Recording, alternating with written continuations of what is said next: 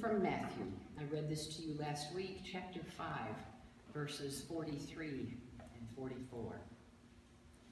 You have heard it was said, you shall love your neighbor and hate your enemy. But I say to you, love your enemies and pray for those who persecute you. Those were Jesus' words, both to the disciples on several occasions, I might add, and also on the Sermon on the Mount. They are words that I bring to you again this week as we proceed with the series, Eye of the Storm. This is week 2. We have 4 weeks that I'd like to walk with you through. And part of the beauty of the material, which is based on this book that I mentioned to you last week, and several of you purchased the book by Reverend Dr. Gary Simmons, who's been in the Unity movement a long time.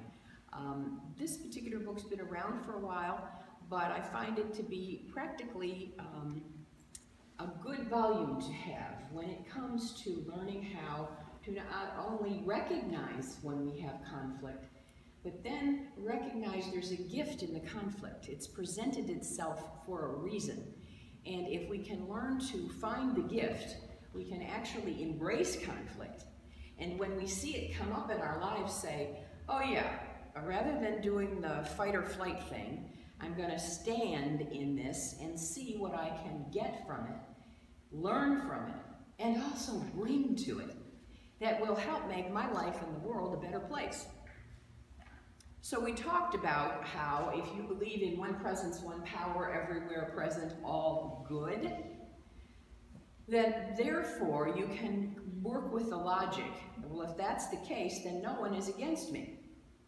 How could anybody be against me if I believe in that particular principle, which, as you know, all of you, this is our first principle, our first cause, is from that which we follow our other 4 precepts, especially 1 and 2. Just for those of you that don't know this about the 5 principles, 1 and 2 are usually grouped together, and then 3, 4, and 5 are the action steps in order to make 1 and 2 part of who we are, part of our DNA.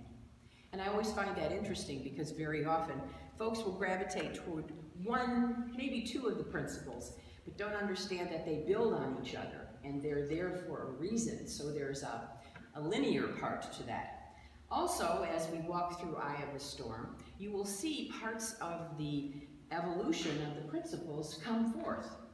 You will see them come forth in yourself. You will see, oh gosh, yeah, I am an expression of the divine, and here's how I can really make that happen in my life. So if we were going to talk about the review from last week just briefly, it was simply the fact that there is no one against you, and that experiences in your life do mean something. And you're not just a victim of the experiences in your life. What you make those experiences mean is the difference between victim and victor. And so we're all very busy making meaning out of our experiences. And what happens very often is we allow the experience to have us, as opposed to we have an experience in life. And this is how I'm going to walk through that experience.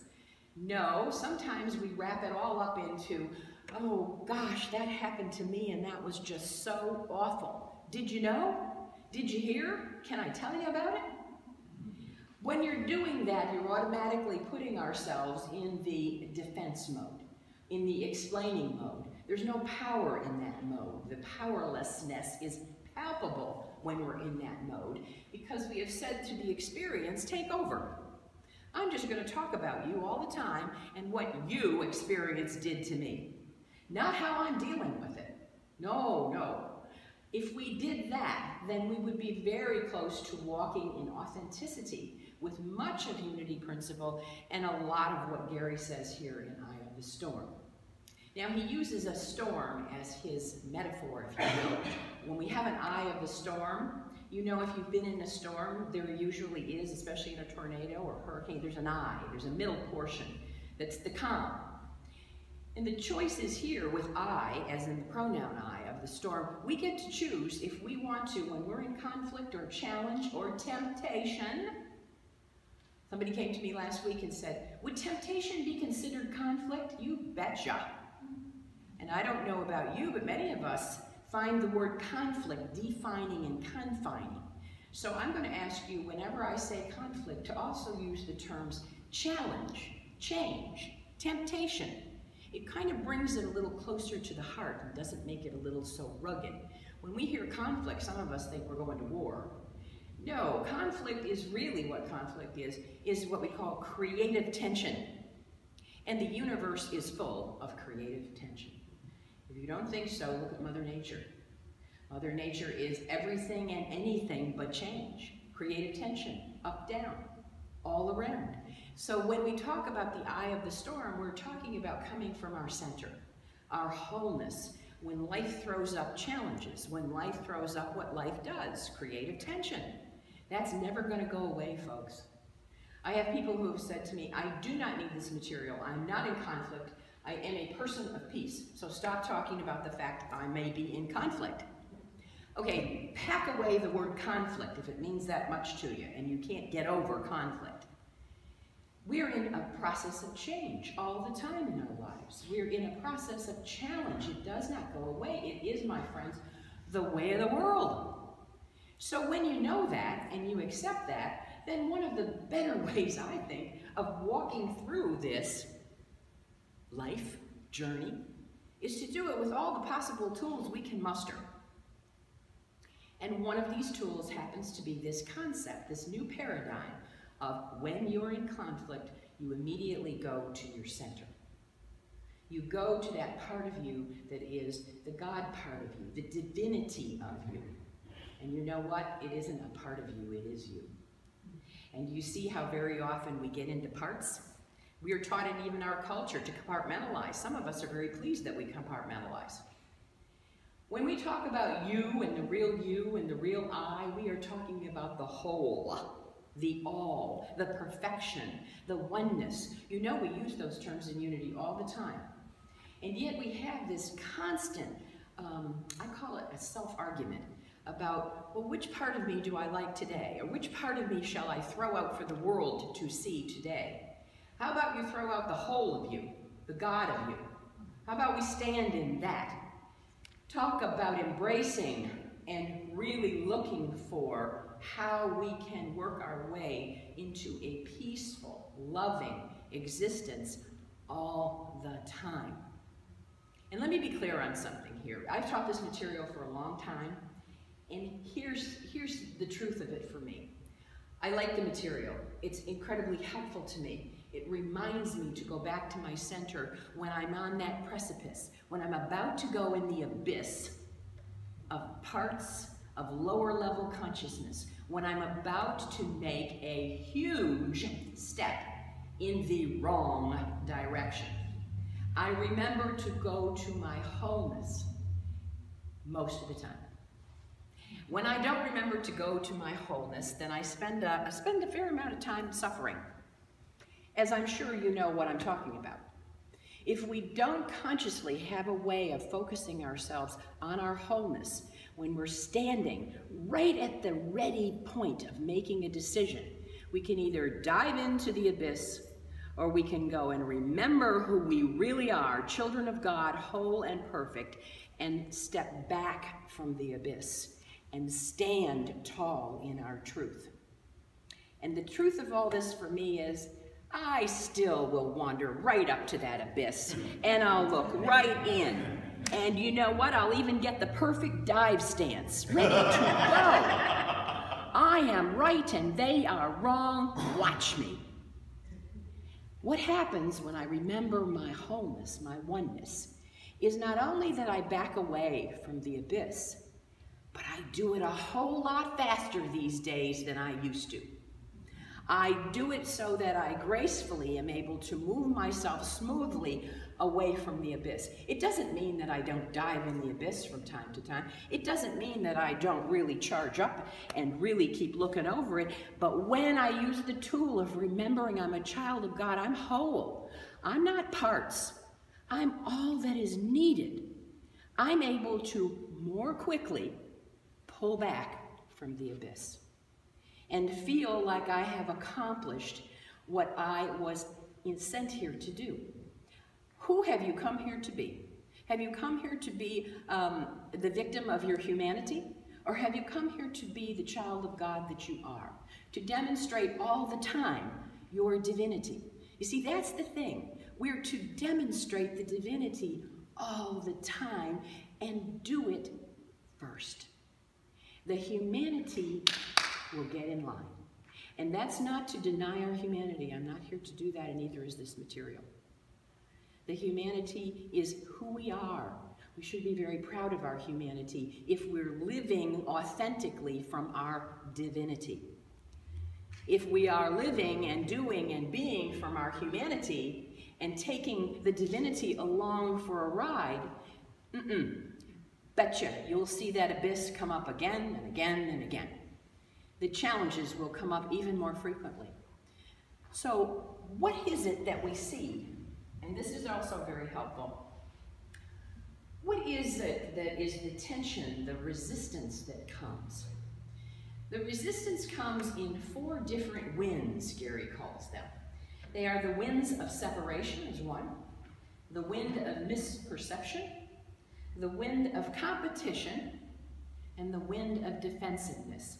Meaning, when you start to feel any one of those breezes cross your heart or your mind, you are making up conflict and you are headed into the abyss.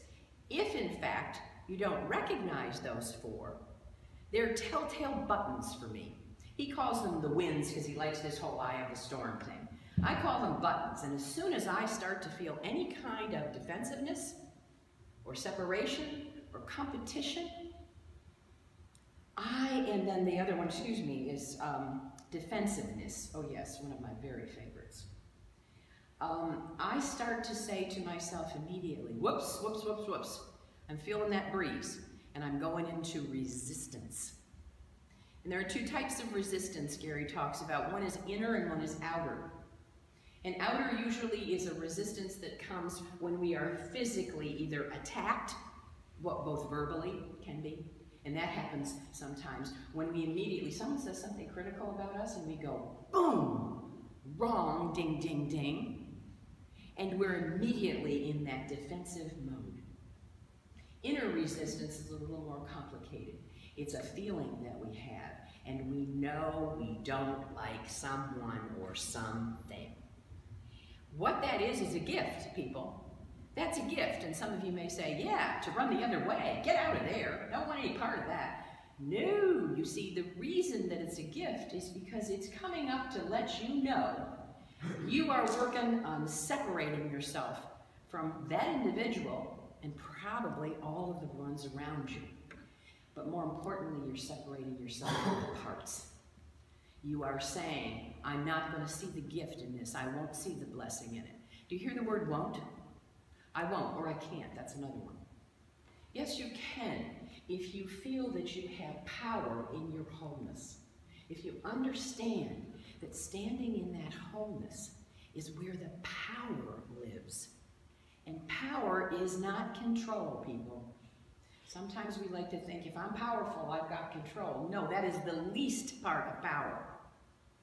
You see, part of why we think we have enemies, part of why we have resistance, is because we don't feel safe. We have said to ourselves, on some level, I'm not safe. I have to protect myself. I have to defend my belief. I have to decide this is mine, and don't anybody ever tell me that it's not. When in fact you're in a state of non-resistance, you're open, you're willing to see, okay, maybe this isn't all it's cracked up to be. So this person is attacking me. Am I going to attack back? And I'll be honest with you, of course, that's part of who we are and how we've been trained to be. Attack, attack, attack. When really what we're doing when we attack is defend, defend, defend our little corner of the earth and how we're not feeling very safe today. And we're saying we're not whole. You see, when you say you're not safe, you're saying you're lacking something. And if you believe in your wholeness, in your oneness, one presence, one power, your own divinity, you are whole, folks. You are whole. There's no parts going on. So I'd like you this week to try and give up the parts of yourself. Try and really come from the wholeness of yourself when the change or the challenge or the transition flows in your life. And you can look for the signs. You can see when you start to separate, when you start to draw that line in the sand that says, you're wrong and I'm right. And then, of course, we put the icing on it with, you're wrong, I'm right, and I want you to know I'm right. And if you can't tell that person directly, you find the first available pair of ears to sit down and say, do you know what they did? Let me tell you what they did. And we get ourselves so pumped up that in that pumpedness, we have separated. We have separated from the God of our being and the understanding that we are truly whole. Misperception is another little wind that blows. How often do we misperceive because we don't have all the facts? But we sure as shootin' know what we saw and what we heard.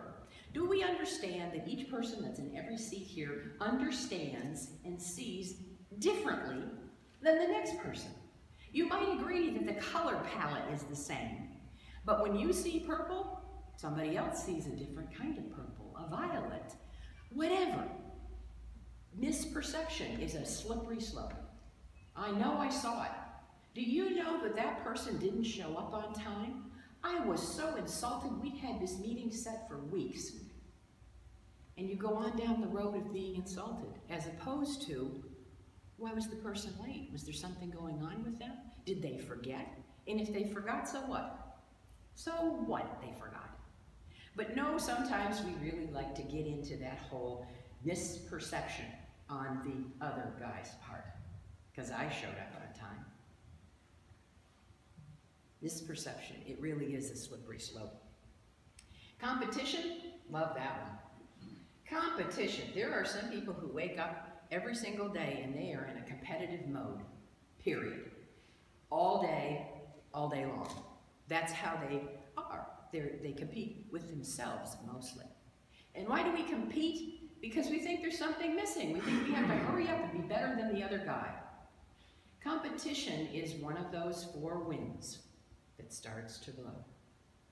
And then defensiveness. And defensiveness is its also its own slippery slope. When we get defensive, when you feel yourself getting defensive, and we know when we're getting defensive. You can feel it. You can feel it someplace in your body. You either sit up straight, grit your teeth, there's a part of that body that is saying, defense, defense. And when we're defensive, it is an absolute gift of God saying to you, wake up. This is something here for you to learn. There's a gift here.